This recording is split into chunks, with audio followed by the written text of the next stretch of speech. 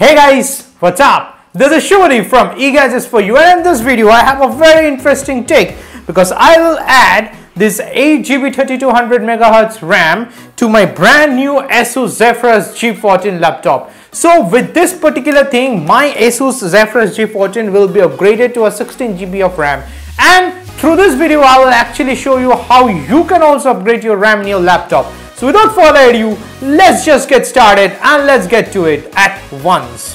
Now before I start the upgrade process, I think it's very important to let you know that yes, my Asus Zephyrus G14 is actually powered by AMD Ryzen 5 4600HS processor, and by now you already know that the AMD Ryzen processor are actually the greatest bang for your bucks. So yes, but with AMD Ryzen processor, the thing is that they are heavily RAM dependent, and mine has only 8 gigs of RAM. But before doing so, make sure that in your particular laptop, the RAM that you have currently, just take a note of each and everything on that particular thing. Like mine has a 8 gigs of 3200MHz SODIMM RAM, and I have actually opted for the same.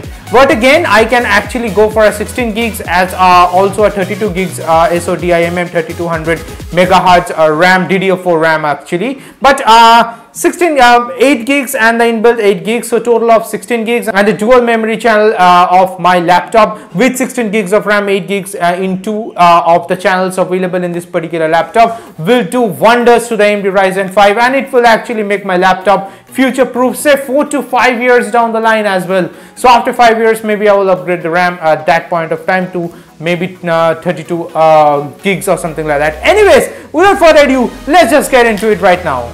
Okay, now guys, before I start with the proceedings, I want to make sure that you just have a Phillips head screwdriver with you. That will do the thing. And of course, like I've told you, I have actually purchased this particular RAM from Amazon. I'll put the buying link in the description as well. It's from AData, and it's a GDDR 3400 PC4 for 25600, 8 gigs of RAM, and of course it has a CL22 and it's a SODIMM notebook RAM. Now what I'll do is that I'll bring my knife and very carefully open this particular packet over here. Okay, now putting aside the knife, I can actually do it in my own hand right now. And yes, this is a RAM packet that comes, and as you can see that here this has this particular packet opens like this, and this is a RAM. But before we fill with the RAM, let me open the laptop at first. So let's get to it. And yes, now before starting the process, I have grounded myself. No static electricity is actually flowing around in my body. So right now, okay, before starting, let me just show you this particular thing. The Asus Zephyrus G14 over here has 14 head screws over here that I have to open with my Phillips head screwdriver. And mind you, this one at the bottom right, actually, this does not comes off because you have to peel off from this. So it's a nice addition. I'll show you how. But these are the 14 additions that I'll go ahead and open it myself right now.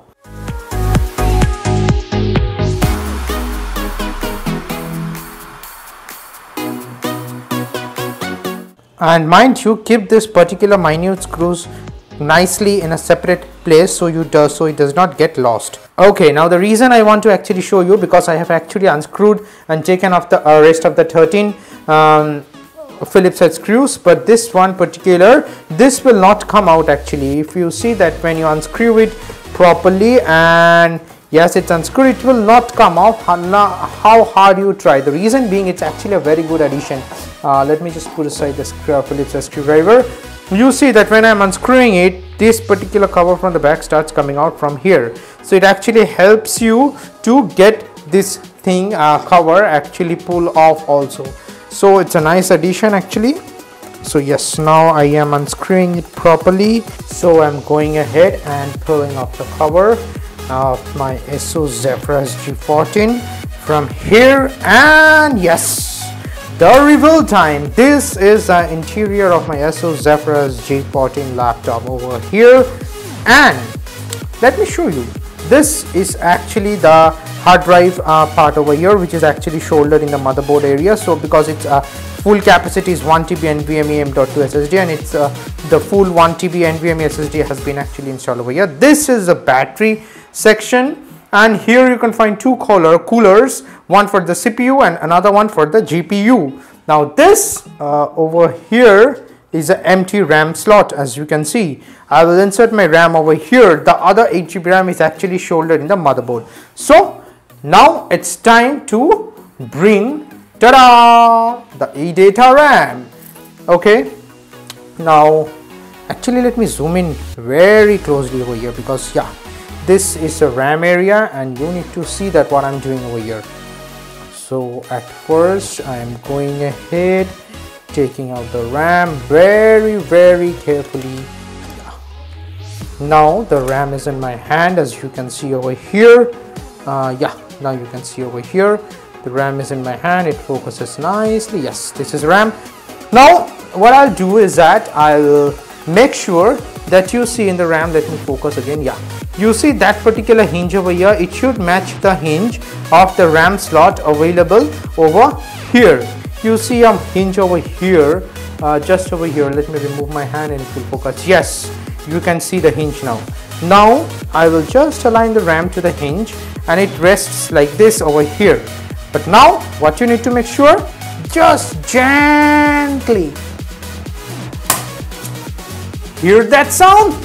You have successfully installed the RAM. That's a successful installation that you can hear with the sound itself. Nothing more to do over here. I'll just wipe off the dust over here and again put the cover, and in the next screen we will see actually that whether this particular RAM is depicted by my laptop or not. So let's get to it. Okay guys, this will be the moment of truth. I have turned on the laptop and let's wait for it and see whether the additional 8 gigs of RAM, making it a total of 16 gigs, has been identified or not.